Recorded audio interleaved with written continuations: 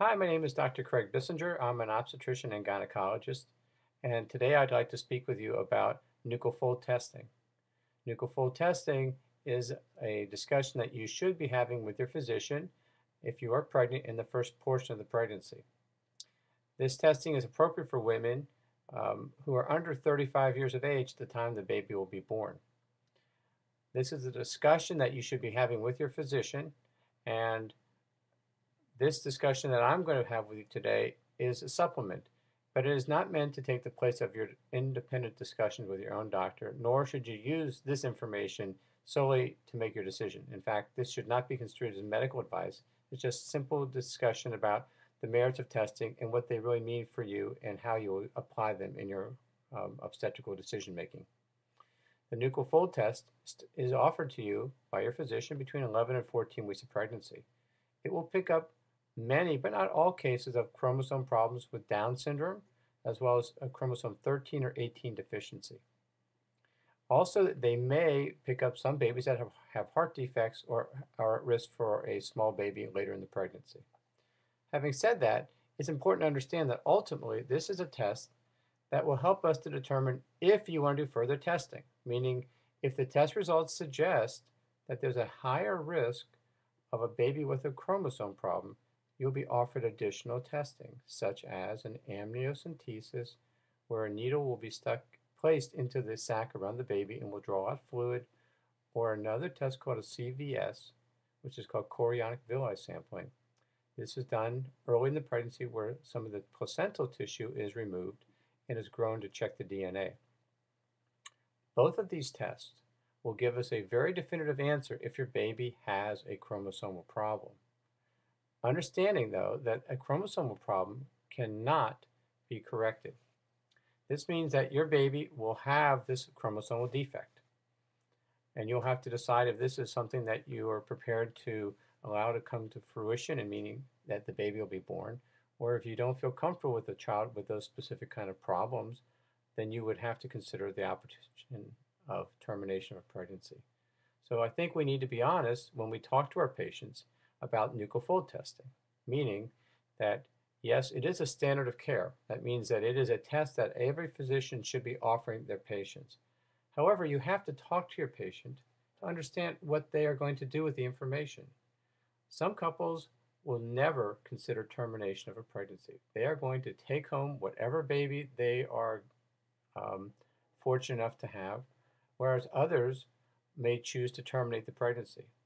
So before you decide upon doing a test such as nuchal fold, I think you need to understand what will be offered to you as you go through the testing process and what ultimately can be accomplished and given to you as an outcome for that result, which means the following. If you do a nuchal fold test and your test is normal, then you'll feel very good that you're going to have a healthy pregnancy. However, make no mistake, there are some cases where the test will miss a baby that does have the problem. However, if you're in the group that has an abnormal result, this does not mean you will have a baby with a problem. It just puts you into a higher risk grouping, and one which we would suggest to you that you consider doing an amniocentesis or the CVS test. Now, the important issue is to understand that a CVS or an amnio has a small risk of miscarriage associated with the test.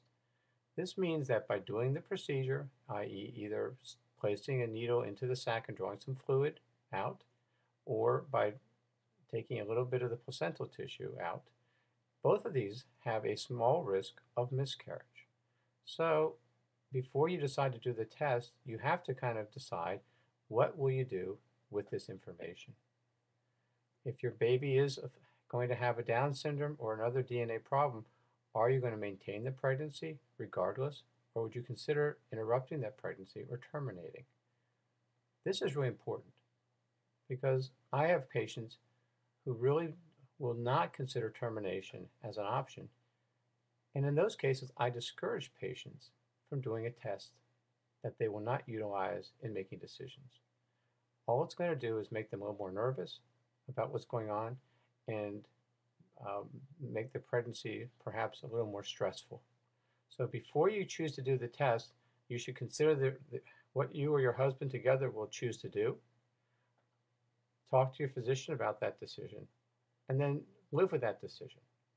The worst scenario would be to have done the nuchal testing and opt not to go further, knowing that you have a baby with a higher risk than before of a DNA problem. This is a discussion that you and your husband should have prior to even considering the test, and also one that you should have with your physician. For more information about nuchal fold testing and other practical points that may be helpful for you during your pregnancy, I'd like to introduce you to a book that I've written. It's called Pickles and Ice Cream, Father's Guide to Pregnancy. You can get it on Amazon.com. It's a nice book for fathers, just 132 pages, very practically written for the husband, partner, so he can have information without going through the strain and stresses of having to read those larger and thicker, meaty pregnancy texts.